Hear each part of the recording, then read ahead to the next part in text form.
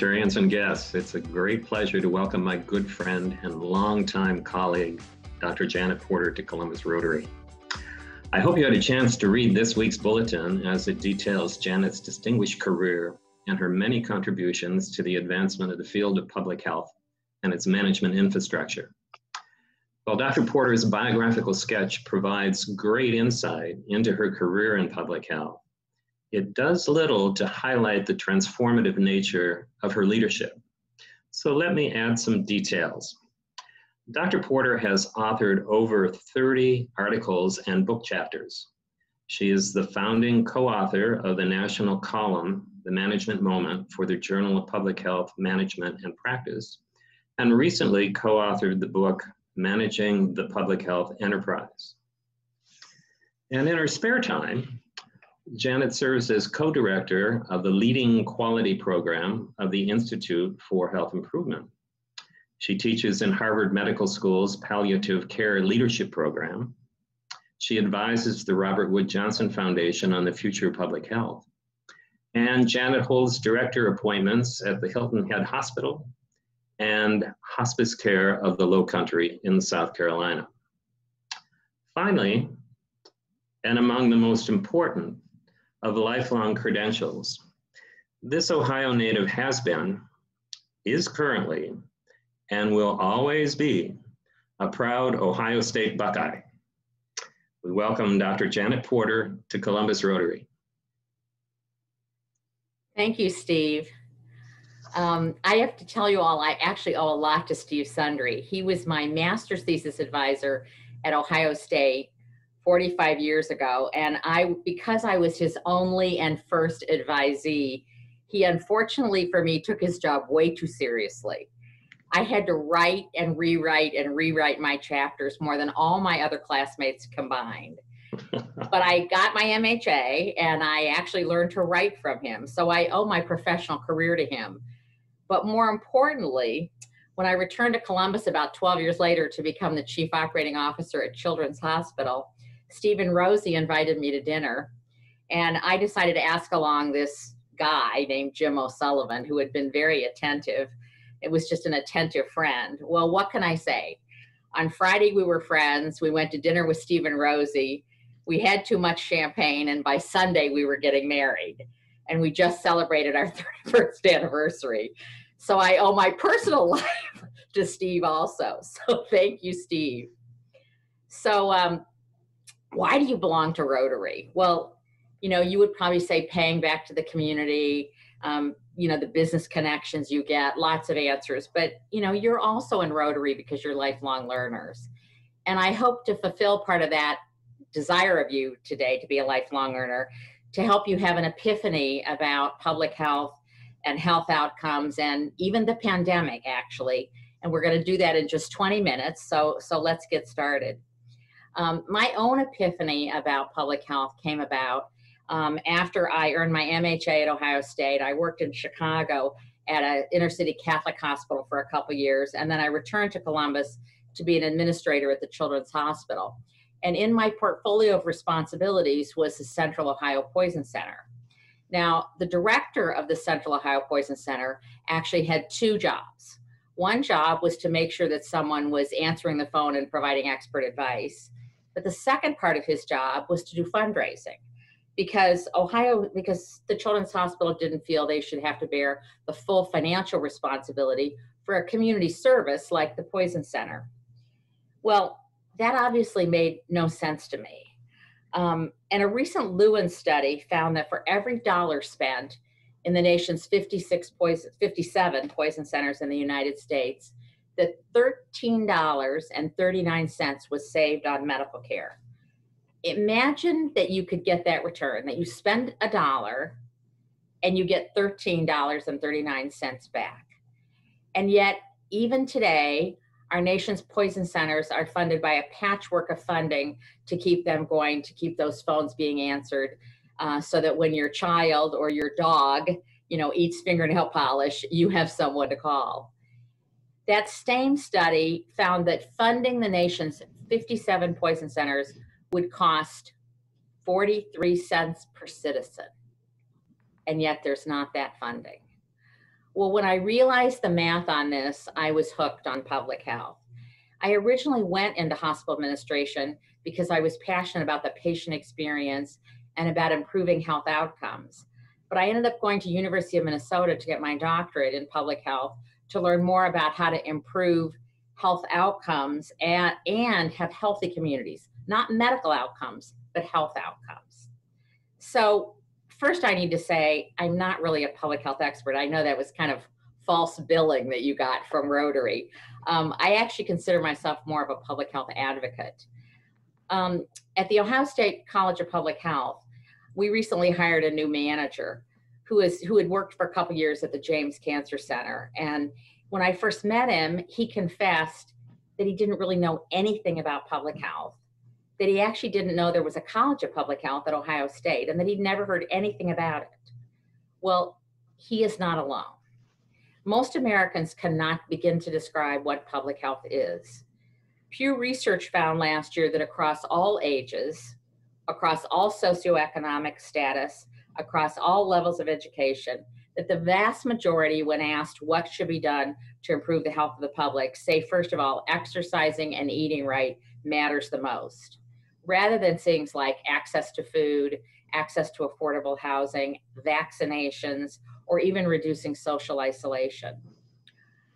Our policies reflect what we value, and we invest our resources, our media attention, our television shows on hospitals, on medical care, rather than on public health. When that same new manager at Ohio State asked me, how he could learn more about public health, I tried to think of an American television show that featured public health. And all I could come up with was the popular British show, Call the Midwife. I said, watch Call the Midwife. That will tell you what public health is about, a British show. Second, when Americans talk about health, they really tend to mean medical care. One of the major functions of boards is to assess corporate risks and develop mediation strategies. And I know many of you serve on boards. And yet, how many of your companies and your organizations where you work identified pandemic as a top threat anytime in the last 10 years when you did your corporate risk assessment? I sat on the board of AARP and was on the finance committee where we did the risk assessment. And cybersecurity every year was identified as our #1 risk. With 38 million members, compromising the AARP database was seen as something that we never wanted to happen. I don't recall the threat of a pandemic ever being mentioned. Now, AARP has a policy, a National Policy Council, and I also sat on that, and they have a policy book, actually. And the policy book is it's thick, it's like 400 pages long. And one of the largest chapters in the book is the health chapter. And when we met for days to review and edit the policy book, we finally got to the health chapter. After everyone commented, they got to me, and my first comment was, we need to change the title of the chapter. And there was silence, and people looked at me, and I said, this chapter's not about health. It's all about access to medical care and quality of medical care and insurance coverage. In fact, on page 67 of the chapter was the first mention of really improving health status. And in the whole book, there were really literally 2 paragraphs about AARP's policy around really supporting public health and health education. When Americans talk about health, they really mean health care, not health outcomes, not public health.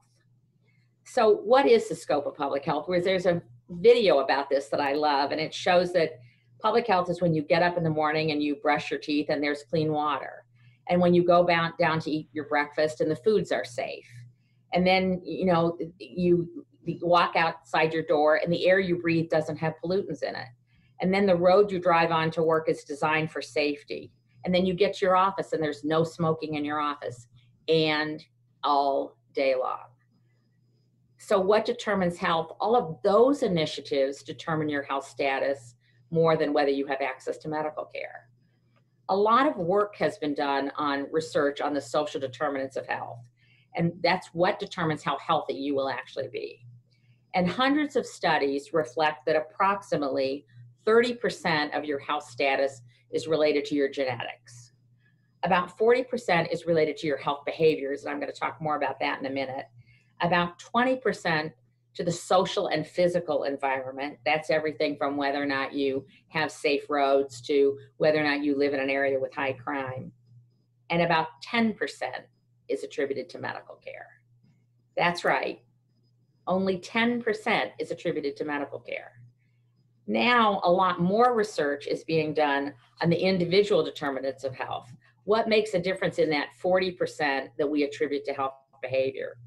You would probably respond like most Americans that what most is attributed in terms of behavior is not smoking or exercising or eating right. Well, those healthy behaviors are important, and they do add about 4 years of life to your life expectancy. But we've learned recently that that's not what makes the most difference. What makes the most difference in your health behavior, you may be surprised to learn, is social connectivity and passion. Now, social isolation is marked by having a few human contacts, whereas actually loneliness, the distressing feeling that comes between the gap of what you desire in terms of social connectivity and what you actually have, that's loneliness. Loneliness, isolation, no reason to leave is what kills you early. A meta-analysis of 148 studies found that social connection increases your likelihood of survival annually by 50%. And in studying loneliness, you might be really surprised at the results. For example, Cigna determined last year in a study that self-reported loneliness is highest among millennials at 71% compared to 50% for boomers. So it's not the relationship to age that you would normally expect. Now, imagine how much social isolation and loneliness has increased due to COVID. Epidemiological studies done years down the road may show that more people died during COVID as a result of loneliness and isolation than actually due to infection. More than obesity, more than smoking, more than being sedentary, loneliness of lack of purpose in your life shortens your lifespan. That purpose might be your dogs, it might be going to Rotary, it might be your grandchildren, it might be writing an next book chapter, but you need that in your life for it to have a long life. I'd be remiss in this if I didn't talk a little bit about the pandemic, given that it's on the news every single day. So I have to say that news commentators and politicians and smart corporate leaders have commented repeatedly early on about what a surprise COVID has been, and that they never literally thought about how to prepare their business or their organization for a pandemic. But I want to say that people who've said this to me, I said, well, the pandemic was not a surprise to the 500,000 people who work in the United States in public health, and probably not to even the more than 3 million volunteers who do public health work by volunteering for organizations like the Red Cross and the American Cancer Society and the American Lung Association. Also, again, public health leaders were not surprised because we learn about the pandemic as part of our education. In fact, my surprise was not that we were having a pandemic, but that so many other people kept talking about being surprised, completely unaware that a threat like this could kill millions of people, paralyze our economy, and cause global famine. The pandemic, as you've all heard, that we're going through today is most comparable to the 1918 influenza pandemic. You may be surprised to learn that the pandemic that's known today as the Spanish flu pandemic, and that you'll hear referred to that the origins of that virus have actually been traced to the first breakout in Haskell, Kansas. Yes, what is known as the Spanish flu pandemic started in actually Kansas, in the good old US of A. So why is it called the Spanish flu? Well, because Spain was neutral during World War I, which was going on, and they had a free press, and they published more about what was the ravages of what was happening in Spain than the other countries did. But it's not because it started in Spain. 500 million people, about 1/3 of the world's population at the time, became infected. And that number of deaths worldwide is estimated to be as high as 100 million. So you could do the math easily. That translates into about a 20% mortality rate. About 550,000 Americans are projected to have died. That's about twice the number who've died so far in our COVID pandemic. About 6% of the world's population is estimated to have died from the Spanish flu. So you might think, well, that's a long time ago. What difference does that make? Well, for one thing, you're all here today because you had grandparents or great-grandparents who actually survived the Spanish flu.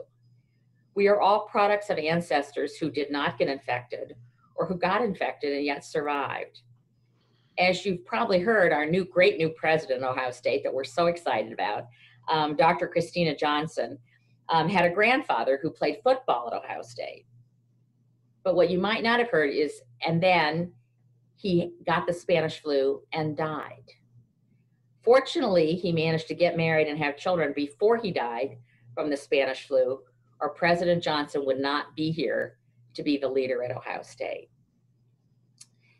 Since the beginning of time, plagues and pandemics have ravaged humanity, often changing the course of history. For example, in the 16th century, Europeans, in discovering the New World, brought illness to the New World that was estimated to kill 90% of the indigenous people. But you don't have to go back that far in history. In the 18th century, there were 6 pandemics. In the 19th century, there were 4 pandemics. And in the 20th century, there were 3 pandemics. Well, but what about in your lifetime? Well, the Asian flu pandemic that started in 1957 claimed 1 million lives worldwide, 116,000 in the United States. Even more recently, of course, the AIDS pandemic is estimated to have killed 35 million people worldwide, despite spending $16 billion on vaccine development. No vaccine has been proclaimed successful 36 years later. And the United States Secretary of Health at the time proclaimed that a vaccine would be available within 2 years. And here we are 36 years later. More recently, the H1N1 swine flu started in 2009, killed as many as 575,000 people worldwide. You'd probably be surprised to learn that the flu vaccine that you get every year now includes a vaccine for H1N1. So you don't have to worry about the swine flu. That's one part of good news today. Fortunately, the most recent Ebola outbreak, which occurred from 2014 to 2016, which had a 50% mortality rate, one of the deadliest viruses we've seen, was largely contained through successful public health initiatives. And then what about Zika in 2015? So what's the point? The point is that the threat of deadly infectious diseases is real, and it's not going to go away even if we vaccinate everyone for COVID in the next few years. There will be other pandemics in your lifetime. Finally, I need to make a few comments on COVID and the vaccine. And of course, the results are more and more promising every day. You've probably seen today that Moderna has now announced that their vaccine is about 94% effective, and Pfizer's had over 90% effectiveness. So we have good news. But we do know that getting COVID vaccine will not be like getting a polio or a smallpox vaccination. You do not develop lifelong antibodies to COVID. We know that now. First of all, it's going to take at least 2 doses, 28 days apart, 30 days apart. Second, research shows that humans in COVID antibody, in humans, the COVID antibody levels start to drop after just a few months. Around 3 months, you begin to see a deterioration. So revaccination is going to be needed. Second, the distribution and vaccination of 340 Americans will take a long time, despite the admirable work already done by the Warp Speed team. And that's just in the United States. So don't book your long-awaited cruise around the world just yet. The good news is that most experts say that both herd immunity and the promise of a vaccine, that sometime in 2022, they say that things may return to normal. But actually, we know that after every pandemic, there is a new normal, and we will also have a new normal. And as I've indicated, we're not out of the pandemic woods yet. All of us probably remember that COVID outbreak in the United States really started in Kirkland, Washington, which is a suburb of Seattle. And Evergreen Hospital was kind of ground zero. And I've actually done consulting work there, not since COVID. Dr. Jeffrey Baird, the chair of laboratory medicine and pathology at the University of Washington, best summed it up when he said a couple months ago, and you may have seen the 60 Minutes show on this, it took a village to screw up our response to COVID this bad. We don't really have an approach to public health that really works well in this country. I would hope that we would learn more from this and do better next time, because there will be a next time for sure. We have 242,000 Americans who've died, and that number's rising every day and will continue to rise, and may end up hitting the number of 550,000 people who died from this legendary Spanish flu pandemic. So the question before us is, are we on the precipice of an awakening, of a reckoning? Is this really a watershed moment for public health in the United States? Have we really developed an appreciation for why public health infrastructure is worth the investment? The strongest argument for public health is the increase we've experienced in life expectancy. A child born in the United States in 1990 was expected to live 50 years. And a child born in 2010 has a life expectancy of 80 years. Imagine adding 30 years to life expectancy in such a short time. My husband never met any of his grandparents because they were all dead by the time he was born. And that was true of so many. Yet, yes, medical care has made a difference, no doubt. But all the studies show that the biggest difference in increasing life expectancy came because of public health initiatives. It improved sanitation, vaccinations, safer work environments. Let me give you an example. Sudden infant death syndrome, the leading cause of death in the United States for babies 1 month to 1 year, has decreased by 50%, not because of neonatology, but because parents were taught to place babies to sleep on their backs rather than on their stomachs. Largely due to Mothers Against Drunk Drivers, now called Many Against Drunk Drivers. In 40 years, drunk driving deaths have been reduced by 52%. Since Congress passed banning lead from interior house paints, lead blood levels in children have been reduced by 78%.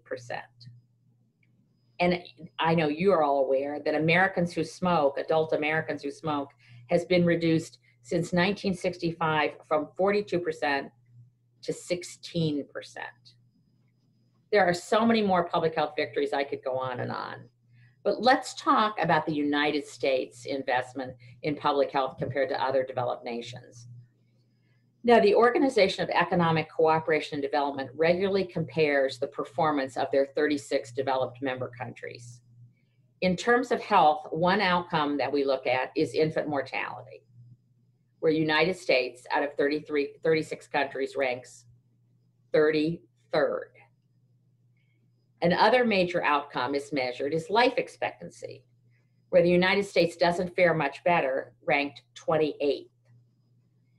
In 2017, U.S. life expectancy was about 78.6 years, whereas the average of all the OECD countries was 82.3 years, 3.5 years longer for the average. And compared to Japan, which has the longest life expectancy, Americans live on average 6 years less. And actually, our performance in life expectancy is getting worse and worse. Since 1980, comparable countries' life expectancy has increased by 7.8 years, whereas the United States has only increased by 4.9 years. We are simply falling farther and farther behind. And we spend more on healthcare, without question, than any other nation in the planet. and more than any other OECD country. In other words, we rank dead last on return on investment. And why is that? Well, the answer is not really complicated, and people don't really dispute it. We only spend 2.4% of our healthcare expenditures on preventive health. That's not public health, that's preventive health, checkups, vaccinations, etc. 2.4%. We spend less than any other country per citizen in OECD on public health. Finally, how does Ohio compare to the other states in the United States? Well, I'm from Ohio, so I didn't have much perspective on this, but I first realized that public health was really not valued in Ohio when I was the associate dean of the School of Public Health at University of North Carolina, and Ohio State began considering developing a School of Public Health in the 1990s. Now, they'd had a program in preventive medicine in the medical school, but again, in the medical school, they hadn't really had a School of Public Health. And I realized that the state of Ohio was the most populous state, the largest state in the United States without an accredited School of Public Health. We were the last of the big states to develop a school. Now, thankfully, Ohio State is celebrating the 25th anniversary of the founding of the College of Public Health, and this year. But Harvard, University of North Carolina, University of Minnesota have just celebrated the 75th anniversaries of their schools. Johns Hopkins created the first School of Public Health in 1918, a full 77 years before Ohio. What we found, what we organize, what we invest in is a statement of our values. So how does Ohio compare on health status? Compared to other states in the United States in the most recent ranking, Ohio ranks 42nd in life expectancy and 49th, almost dead last, in drug-related deaths. And that goes on to many other health statistics. Meanwhile, Ohio ranks 47th in public health expenditures, 47th out of 50, spending $53 per person per year. Also, interesting to note, Ohio ranks 42nd in preventable hospitalizations. So we admit too many people to the hospital because they don't have good preventive care. There is so much opportunity for us to improve in Ohio and to improve outcomes with so little investment in public health. We can learn from other countries in the United States, and Ohio could certainly learn from other states about effective measures. Those in Rotary come from all kinds of backgrounds: business, law, not-for-profits, government. You come from diverse backgrounds. And yet, regardless of where you come from, you learn about the concept of return on investment. And you use that to shape policy and investments for decades to come. When I was the chief operating officer of Children's Hospital, I got into a tussle with the medical staff over the fact that I testified before the Ohio legislature on behalf of expanding the prescribing rights of nurse practitioners. Terry Davis is going to be talking a little later, and he may remember this. They were opposed to expanding prescribing rights for nurse practitioners, and I was for it, particularly thinking about rural Ohio and how much that would help their health status. And the legislation did eventually pass years later, but not at the time I testified. But I was asked at a kind of a contentious medical executive committee if I didn't think that I served the medical staff. And there was a pause, and my response, which was not well received, I have to say, was, first and foremost, I serve the children and families in our service area, and they deserve access through nurse practitioners to medications that will help them. As community leaders, you have a sacred responsibility to care first and foremost for Ohio citizens, to make wise decisions. And investing in public health makes sense because all our research shows that it pays off. When babies are placed on their backs, when we wear seatbelts, when we reduce carbon emissions, and when someone answers the phone at your local poison center. To make this investment, not just because another pandemic will surely come and we need to be better prepared. do it because it has a great return on investment. Your life, the lives of your children and your grandchildren actually depend on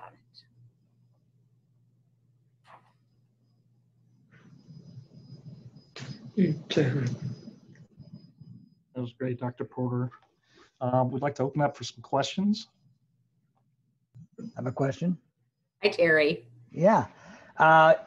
Fascinating talk. Thanks so much. And one of the things that really struck me when you're talking about loneliness and the importance of loneliness, and 70% of millennials, did you say? 71%.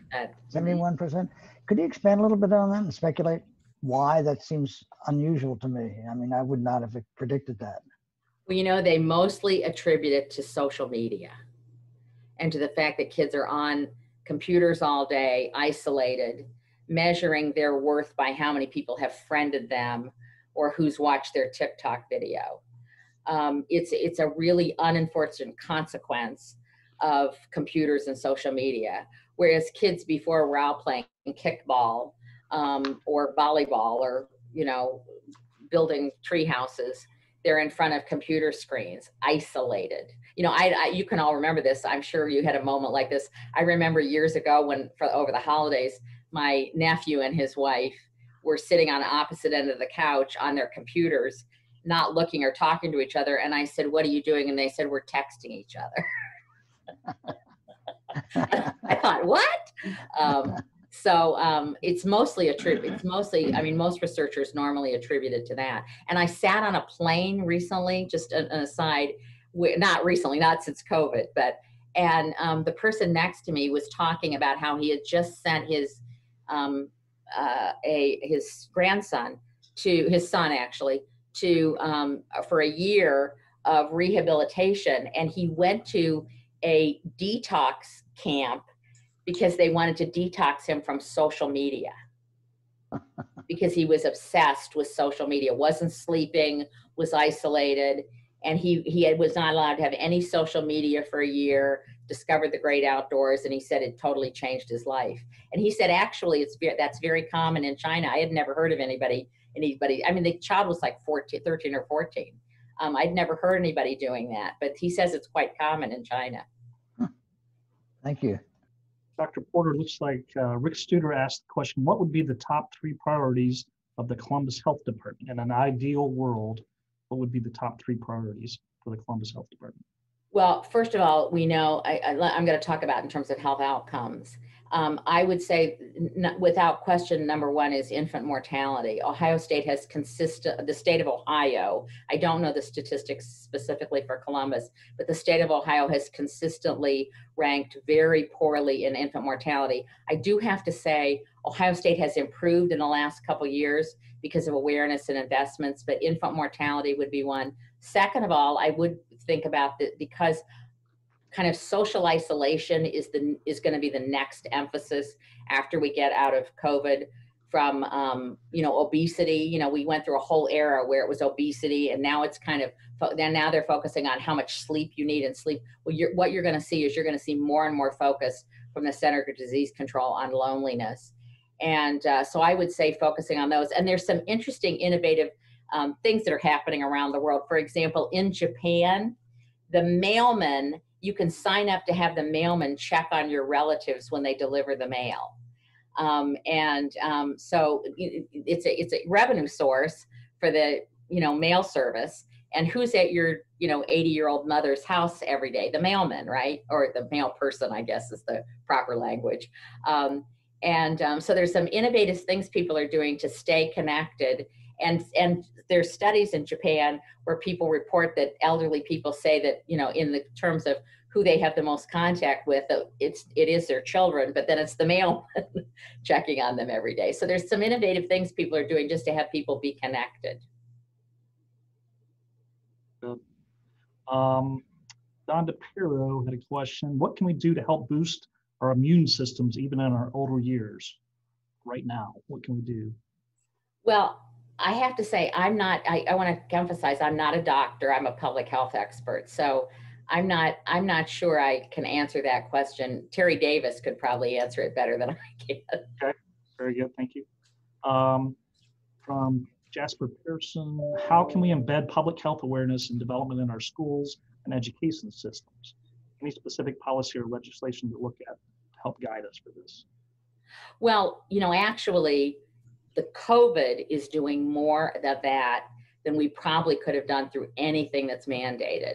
I mean, people have developed such awareness of public health and simple things like hand washing and social distancing and wearing a mask. And so, we've changed a generation through this COVID and the importance of vaccinations. It's still so frustrating for us in public health that there are people who are anti-vaccination, largely based on a Scandinavian researcher whose research showed a link between, alleged, a link between autism and vaccinations. And all of his research has been debunked.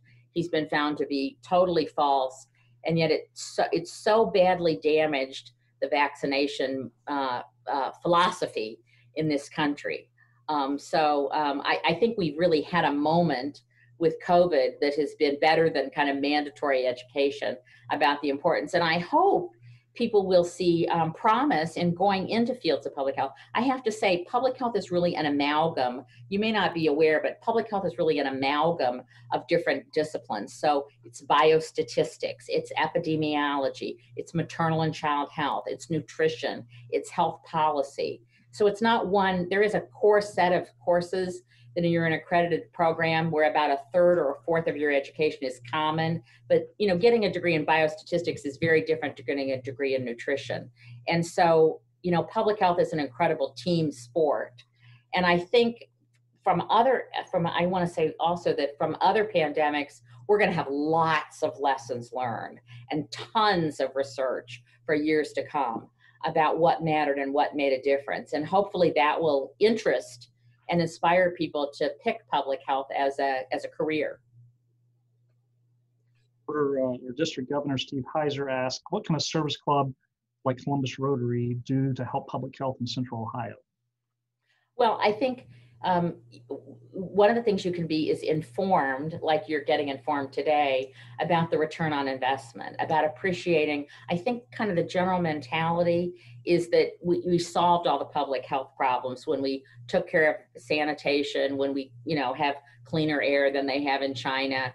That I think that kind of people have thought that the public health era is of bygone days. And so I think one of the major things you've done is, I was surprised, Chip, to discover when I asked Steve, I was surprised to discover that you hadn't had anyone come talk about public health or the pandemic during this time. I was relieved because then I didn't have to be much smarter than the person before you and worry about being redundant. But I was surprised about that. So I think one of the major things you can do is have more public health speakers who will educate you about different aspects of public health that may intrigue you enough on a project that you decide to pursue it as a Rotary initiative. Very good. So Millie Drosty asked, how has isolation increased depression in school-aged children? I actually have not seen studies of that since COVID came about. Of course, there's been incredible concern about children. And, if you've seen all the reports of other countries working so hard to keep the schools open and not have children be socially isolated. Children actually are reported to be much more compliant with mask wearing than adults are. So, and actually, I have to say, in most pandemics, the death rate is what we consider U-shaped. In other words, it strikes the very young and the very old. And you would probably be surprised to know that in the 1918 pandemic, the three age groups that had the highest death rate were 20 to 24-year-olds, 25 to 29-year-olds, and 30 to 34-year-olds. So that was what's called W-shaped, very young, people in their 20s and 30s, and then the elderly.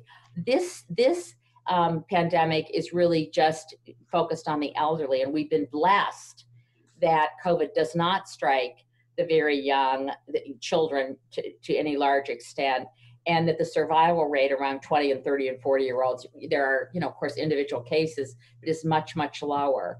And that's actually been one of the blessings of this COVID virus compared to other viruses that have struck us. So Millie Drosty asked, besides putting the children or the babies to bed on their back, what else can we do to lessen infant mortality?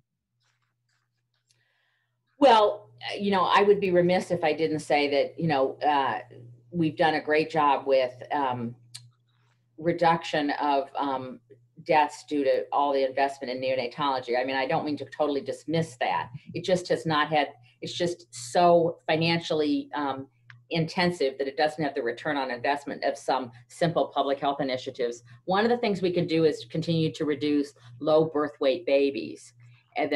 Because low birth weight babies are really what, the rate of them is really what contributes to infant mortality. And another success story, public health success story, actually in the last, couple years is our teenage pregnancy rate is reduced significantly, because we know very young mothers also have sicker babies and which have a higher death rate. So, we have some success in that area, but. So prenatal care, basically. Good prenatal care. Yep, gotcha. Yeah. Bill Wayhoff says, is it true that Sweden has not had the shutdowns and relied on herd immunity, and that they've had less deaths, I guess, as a percentage? Ask that question again. So he's asking, is it true that Sweden has not had to have the shutdowns because they've relied more on herd immunity, and they've had less deaths in Sweden, I guess, compared to the US? I can't quote the actual death rate, but Sweden did have a philosophy of the fact that they were going to address the pandemic by herd immunity. And they have had, I can't compare it to the United States off the top of my head, but they have had a high death rate and reversed that policy months into a let's get herd immunity policy.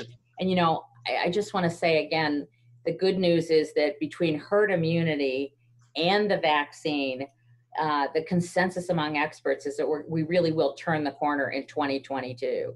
I know various politicians have been alleging we've been turning the corner now. We've not turned the corner, that it really will, but by 2022, we'll have enough people. Herd immunity is 40 to 60%, different estimates. And between that and the fact that a lot of people will get vaccine, 2022 should look like things will kind of return more to normal, whatever the new normal is, which will be, for example, things like the fact that more people will work at home.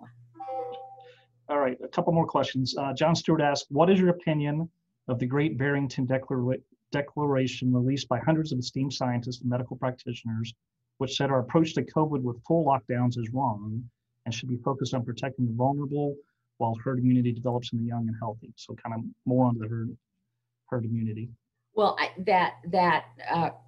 so let me just say what that is said, because it's been misquoted. What's been misquoted is the fact that lockdowns don't work. That's not what was said. What was said is lockdowns alone do not work, right? That social distancing, that wearing masks, that hand washing, that things like that, and that lockdowns, when you have peaks like we're having right now for short periods, is one of the things in your armamentarium one of the many, in public health, we call them NPIs, non-pharmaceutical interventions. And so we think about what are the NPIs you can employ?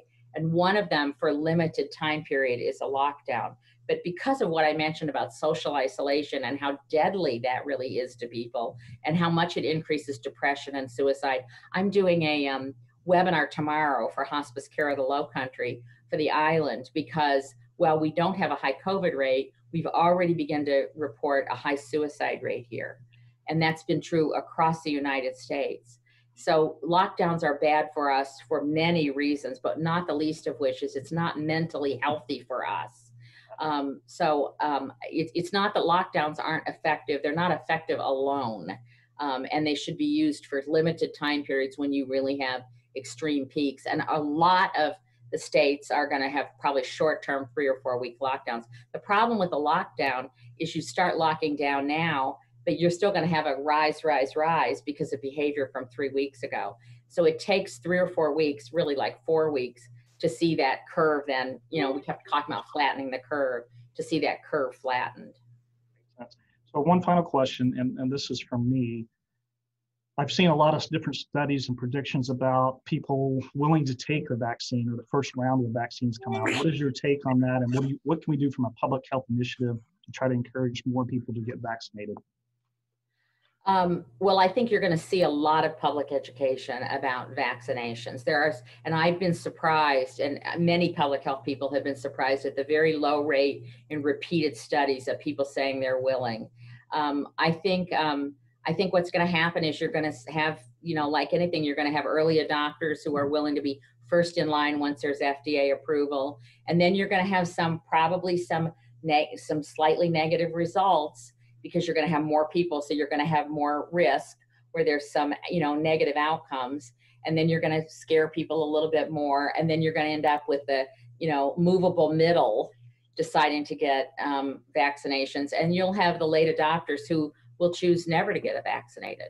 And once you've got herd immunity and you've got a vast majority of the population vaccinated, that matters less. But I just want to say, people talk about COVID going away. COVID's not going to go away. The virus will always be part of us. It will be in our population circulating. And the question is whether it will spread rapidly and we'll have a super spreader event.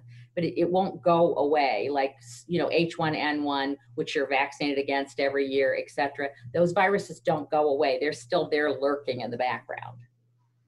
So do you envision us having to be continued inoculation against COVID then going forward? Absolutely. Yeah. I think we're going to get more and more studies about how soon you have to be vaccinated. The early reports will be at least annually, and it may just become part of your annual flu. It may be like H1N1. You just get it when you get your flu vaccine, if you don't have to have 2 doses. But I just, you probably many of you gotten the shingle shot. Shingle shots, you have to have 2 doses. So it may be that you go get your shingles and you get your COVID at the same time. And it'll be just part of our routine. Well, great facts, great information. I appreciate you sharing. I think everybody learned a lot today, just like you predicted. And we appreciate you being on, and Steve for inviting you to be part of our program today. Thank you. Appreciate it, everybody. Have a great week. We are adjourned.